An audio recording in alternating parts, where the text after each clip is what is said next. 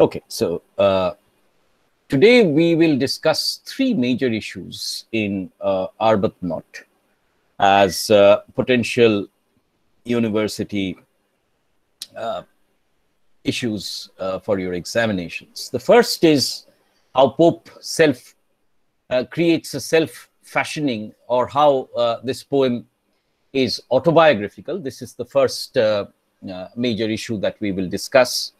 The second is how Pope creates a gallery of characters in Arbuthnot. And thirdly is what is the structure of the poem. These are the three major issues which you need to focus on while you are discussing Arbuthnot.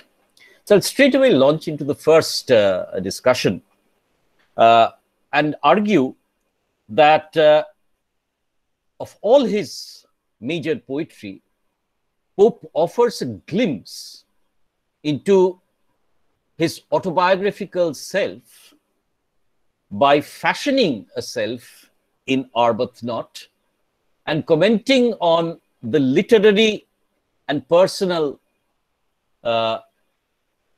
encounters that he had in the poem.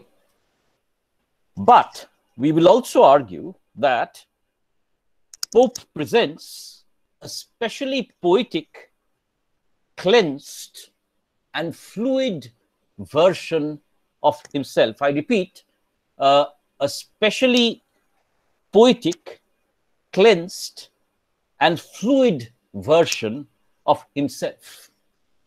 This is going to be our initial argument.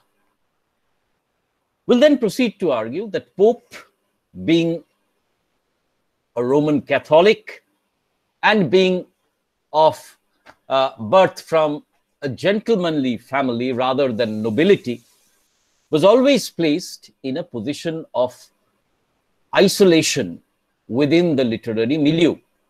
Additionally, his physical features and the long disease that he suffered from, the tuberculosis of the spine or Pott's disease, meant that Pope was always a target of virulent personal and poetic attacks. These are factors that provoke Pope to create an image of himself or a fashioned self of himself within the poem, within Arbuthnot. While the poem was occasioned by Arbuthnot's terminal disease, it had already been written in patches, and therefore we can argue that Pope was working on this self-fashioning considerably well from the 1720s onwards. Arbuthnot merely sees a culmination of that attempt. Pope's self-fashioning is marked by a self-reflection, self-possession, and self-legitimization. I repeat, Pope's self-fashioning is marked by a self-reflection, self-possession, and self-legitimation. It is equally marked by the desire to establish around himself a circle of virtuous men and around it to fashion the self of a virtuous crusader, an emulator of the classics, a mature moral arbiter, and ultimately the key figure of English satire in the 18th century. What is interesting, you can argue next, is that Pope does not negate his deformity. He talks about his long disease, his life, and proceeds to add that despite his deformity, he becomes a crusader against social and aesthetic deformity.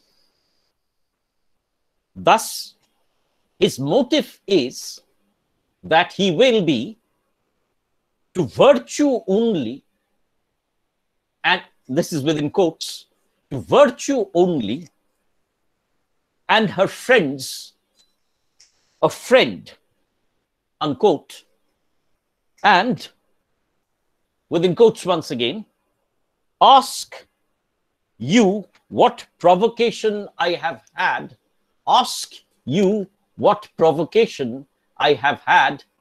Next line, the strong antipathy of the good to the bad, the strong antipathy of the good to the bad, close quotes.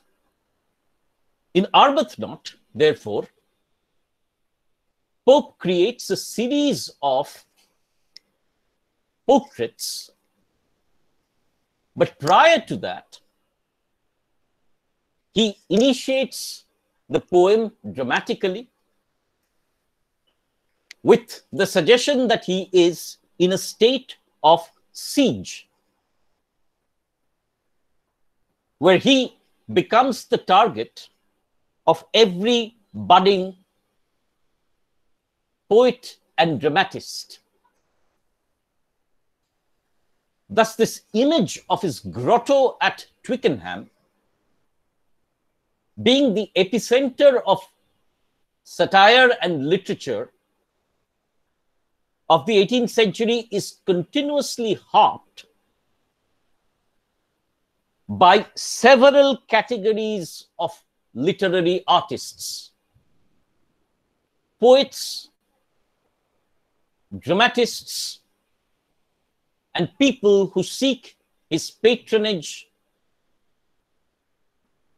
his prefaces, and his money.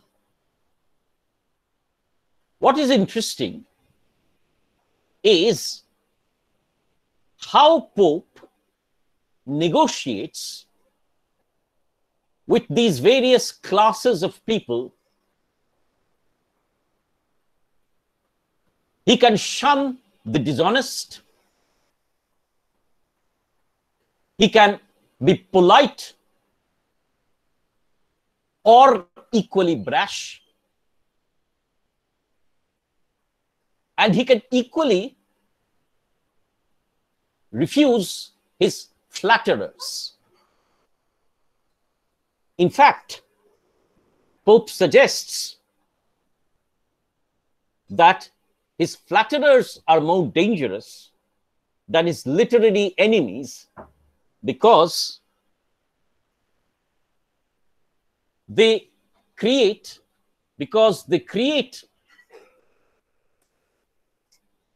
a falser portrait of himself, a falser portrait of himself.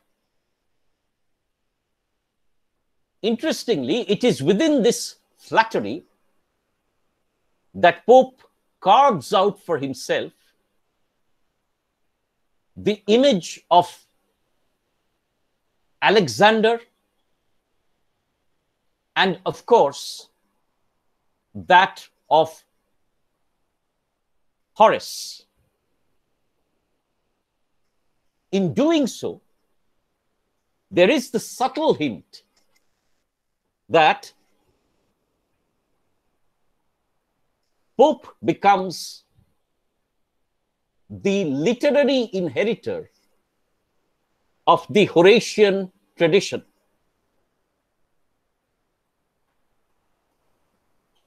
You can then argue that Arbuthnot's role here is interesting because he features minimally in the text. But his argument for moderation and for toning down the virulence of the satire by mentioning types rather than individual figures suggests or reiterates the Horatian presence in Pope's selfhood. It is also interesting that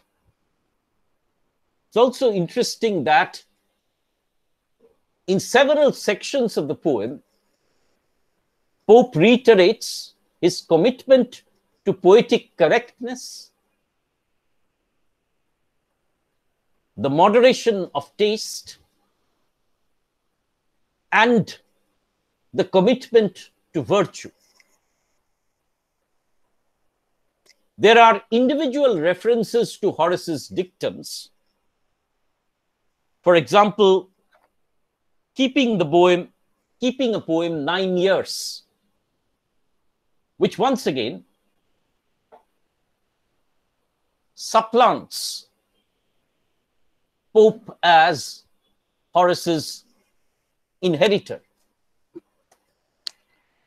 You can then argue that, in fact, Pope's catalogue of friends and his motivation to write poetry is key to Arbuthnot. Pope argues that he writes poetry by compulsion and by nature, and therefore claims the status of a genius. Equally, he gathers around him friends like Etheridge, Swift, and of course claims the literary blessings of Dryden.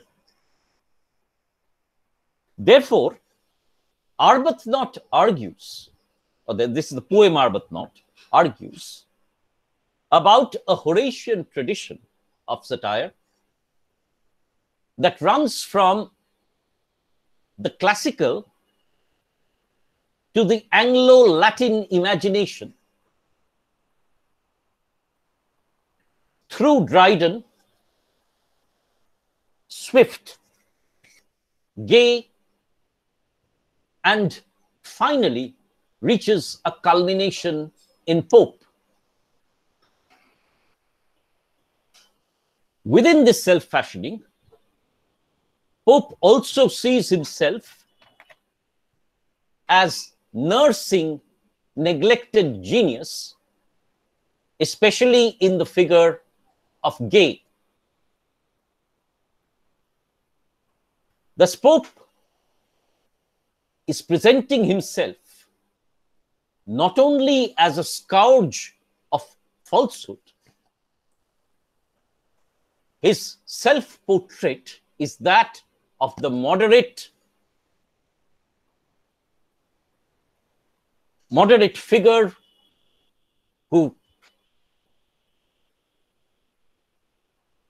values virtue, taste, literary merit, and also is a protector of neglected good poets. If this is the thesis of the self that Pope creates, then he also creates several antitheses. The antitheses are important because they are what Pope is not. They are what Pope is not. The primary figure here is Addison, who is obliquely referred to as Atticus, the preeminent poet and dramatist who gathers around him a coterie and is marked by envy.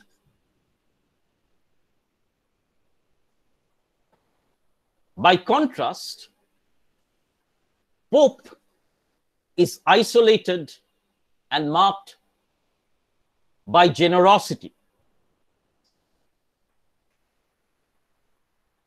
In the figure of Buffo, Pope criticizes the system of patronage which survives on ego and therefore gathers around itself a range of poor, flattering poets. By contrast, Pope is isolated and refuses to surrender his independence and commitment to patronage. In the most virulent picture or virulent portrait of Sporus or Lord Harvey, Pope launches into a scathing attack on falsehood, chaos, sexual ambiguity, and poetic instability. Sporus's fragility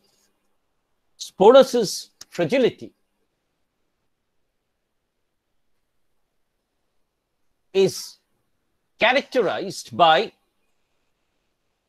an equal fragility in terms of personality and poetic talent,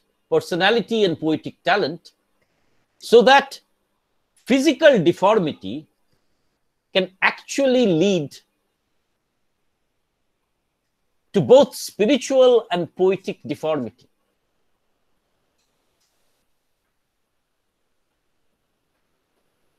This is to be contrasted with Pope, whose physical deformity does not deny his commitment to virtue.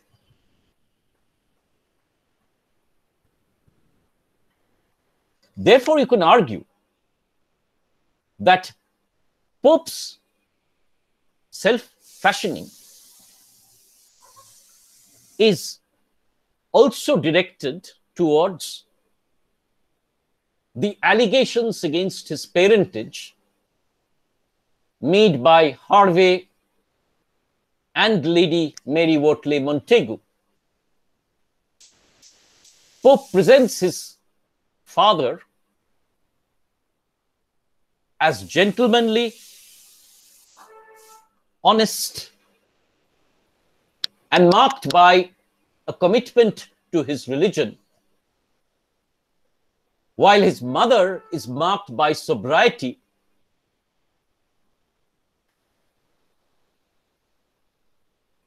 this is in contrast to the hypocrisy that Pope observes within his literary rivals. There are numerous references, of course,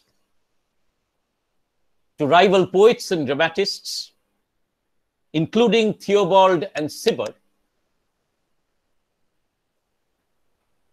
And these references seek to bolster his reputation as a technically perfect poet who is welded as a crusader against any form of vice or poetic inadequacy.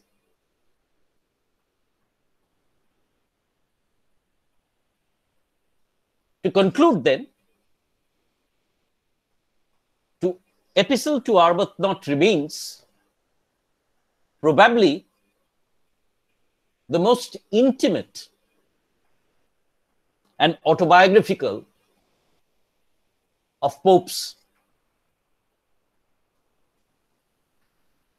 literary output. It is here that he presents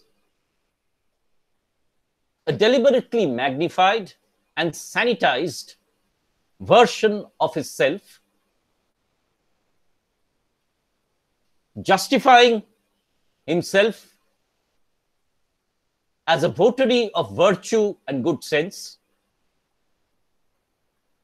moderate in his satire, gentlemanly by birth,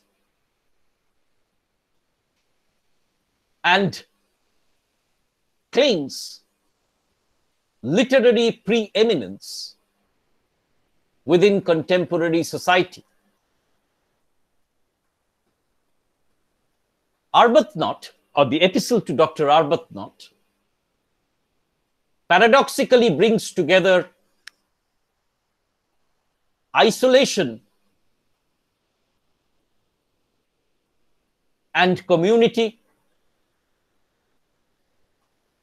deformity and cure, satire and praise, but through the portrait of himself, his friends and detractors, and even that of Arbuthnot, the poem becomes an act of self-reflection and self-legitimation.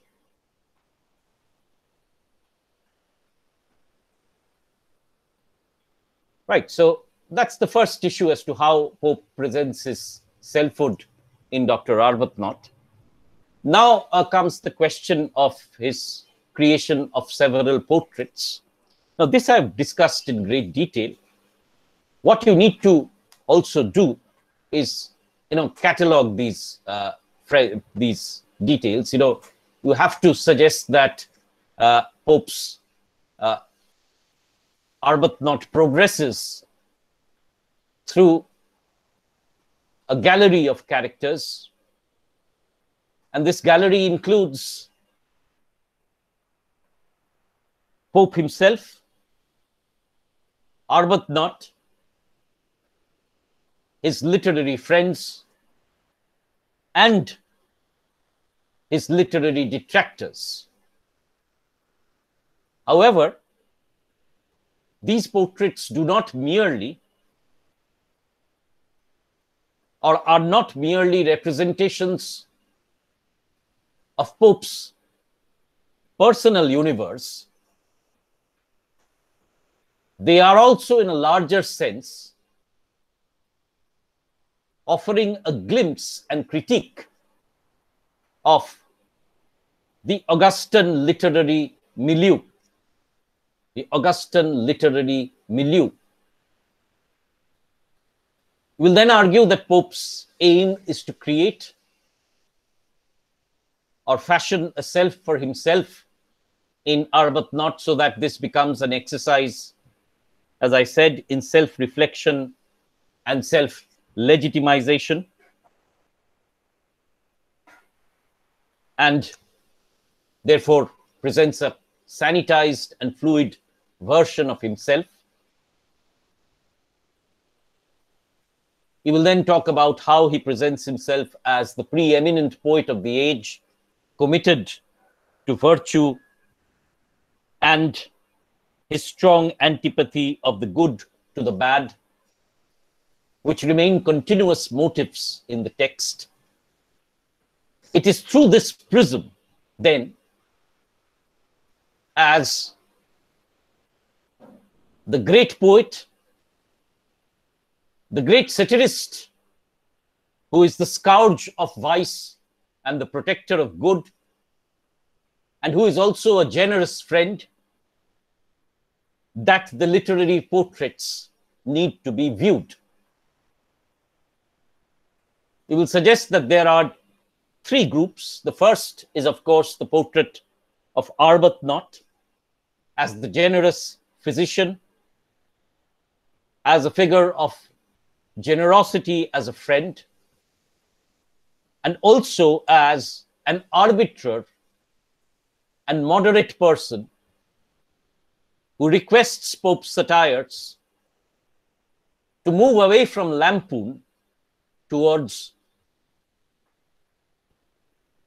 more moderate and generalized subjects. Therefore, Arbuthnot becomes an agent through whom Pope is moving from the Juvenalian persona of the Dunciad to a more Horatian and mature satirist of the 18th century. This allusion to Horace is repeatedly built up by references to his flatterers and by the advice that he dispenses. Therefore, through the portrait of Arbuthnot, Pope is actually reiterating his own self-fashioning. The same can be observed, he will argue, in Pope's portrait of the second cluster of portraits of his friends. Pope legitimizes his writing by suggesting that he is by nature a poet and claims genius for himself, as opposed to poets who labor to write. He lisps in numbers because they come, and publishes because the preeminent literary coterie of the period appreciate his poetry. This includes Wycherley, Etheridge, Swift, and Gay. And therefore, Pope claims that this is the circuit which remains the inheritor of the classical through Dryden, Swift, and to Pope. These portraits are marked by admiration, but ultimately, all this admiration leads to his portrait as the Bard of Twickenham, to whom all poets must pay obedience. Gay's case is more complex. Pope presents himself as the more mature guardian of the simpler Gay and the nurse and protector of the poet who falls in distress, of the true poet who falls in distress. Therefore, the circle of Pope, as it were, becomes the circle of virtue and poetry, even if they are impoverished and isolated. The third group of this group of portraits also includes, not the third, the second, this group of portrait also includes his parents, who are represented as honest, devoted to their religion, and sober. Pope also claims gentlemanly birth, even if he does not belong to the nobility. The third group of portraits refer to his detractors, and every portrait is marked both by a personal grudge and a more general reflection on the literary vices of the period. In Atticus, Pope revisits his feud with Addison over the rape of the lock and Addison's refusal to edit Pope's translation of the Iliad. Addison is seen as a jealous old poet who guards his coterie and refuses to allow entry to newer poets.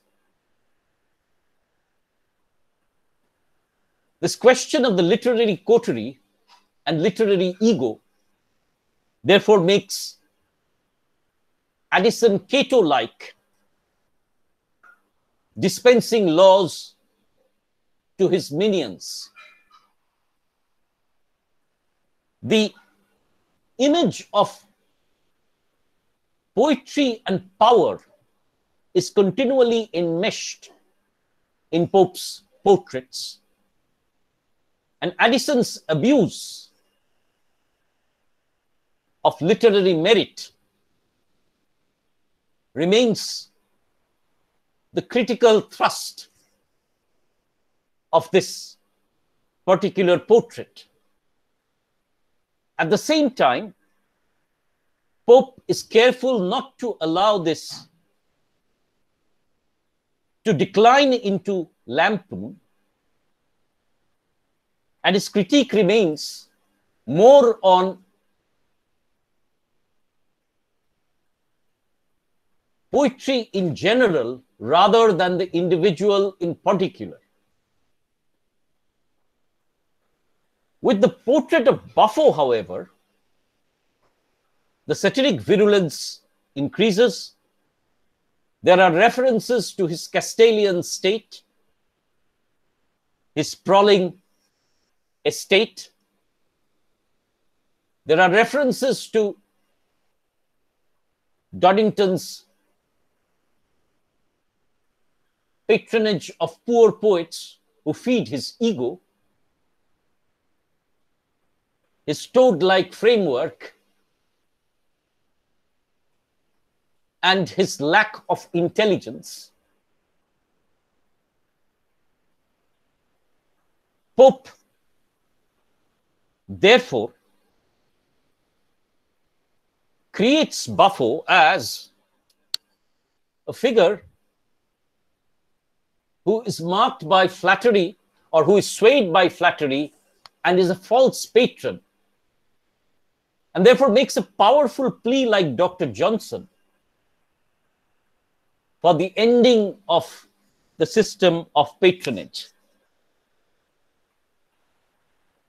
Pope's most significant satiric portrait, which is Juvenalian in nature, refers to that of Sporus. Pope seems to refer to Harvey's physical frailty, his effeminacy, his homosexuality, his lack of poetic taste, and his vice-ridden personality. Sporus then becomes an antithesis of the category of man, thereby reducing himself to a beast who is utterly insensitive and sexually indeterminate. Pope's poem here turns deeply homophobic and reflects the contemporary hostility towards sexual indeterminacy during the period. It may be argued, in conclusion, that Arbuthnot is about several portraits. But in reality, it is about only one major portrait, that of Pope himself. The portrait of the Friends reiterates Pope's genius, community, and commitment to virtue, while the antithetical portraits only serve to emphasize what Pope is not. These portraits also, however, suggest Pope's critique of the contemporary literary scenario and its inadequacies. And in doing so, Arbuthnot becomes an important autobiographical index, as well as a glimpse into the Augustan literary milieu. Augustan literary milieu. Right. This is the second issue that is discussed. The third issue is, of course, the structure of Arbuthnot. This I'll discuss in lesser detail, because you will probably already get the gist of what we want to suggest here. We'll argue that, of course, that Arbuthnot is a very carefully structured poem that is meant to present Pope's self-fashioning, so that the various parts of the text cumulate to highlight Pope's self-reflection, self-possession, and self-legitimization. He will then proceed to argue that the poem is divided into several segments. Interestingly, Pope himself claimed that the poem was written in several patches, and therefore there is a kind of a collage-like effect where the different sections are brought together. It begins, it is apparently an epistle to a friend, but Arbuthnot finds very little mention in the text. The ultimate structure of the poem is to build Pope's image as a preeminent poet, satirist, and a crusader for virtue. And it is to this structure that the entire, or the several segments, respond. Pope is also answering questions and attacks against his poetry, personality, and his parentage. He will then proceed to argue that the first section of the poem talks about Twickenham and Pope's grotto as being besieged with budding poets and dramatists. In this segment, Pope talks about the rampant print culture marked by Grub Street and the vogue for publishing. As the preeminent poet and satirist, he becomes the epicenter where every single poet turns to for money, patronage, and editorship.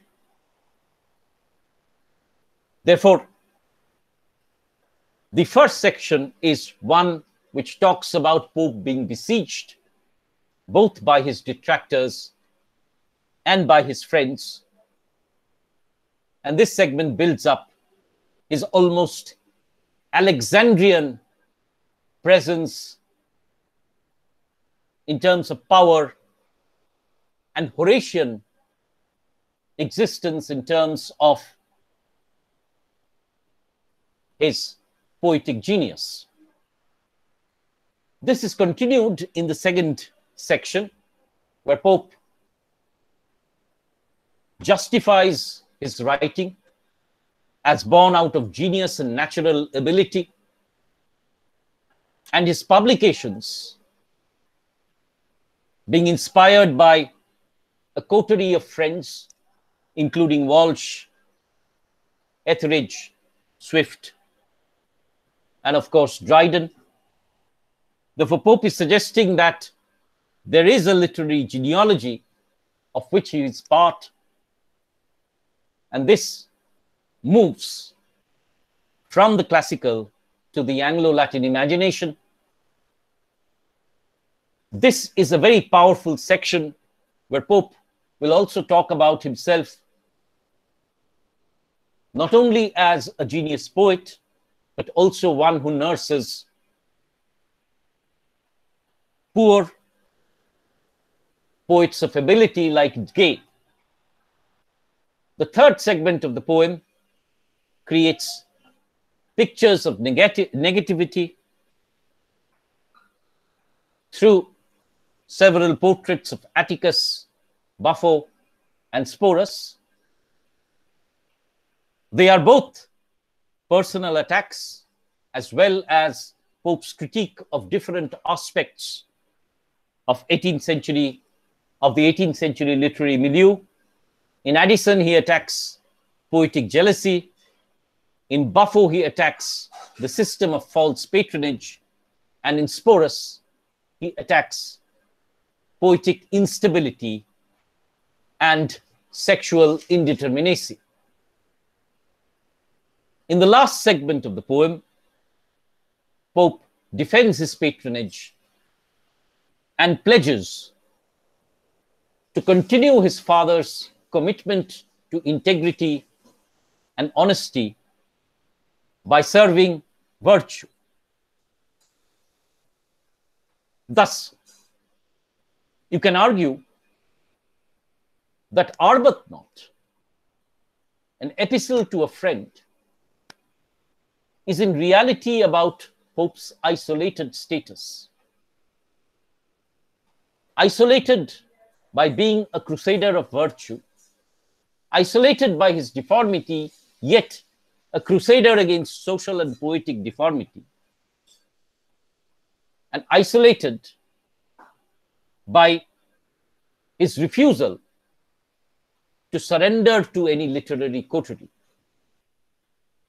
At the end of the poem, what abides is the image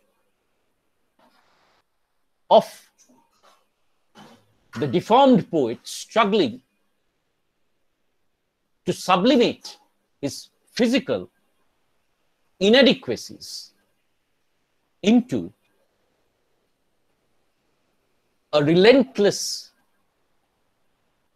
and vigorous quest for poetic excellence, satiric brilliance, and a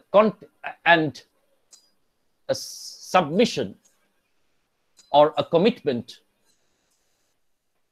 to virtue. Right. So these are the three major issues that you need to look at in Arbuthnot. That was what I had to offer. So I will stop my recording now and take your questions.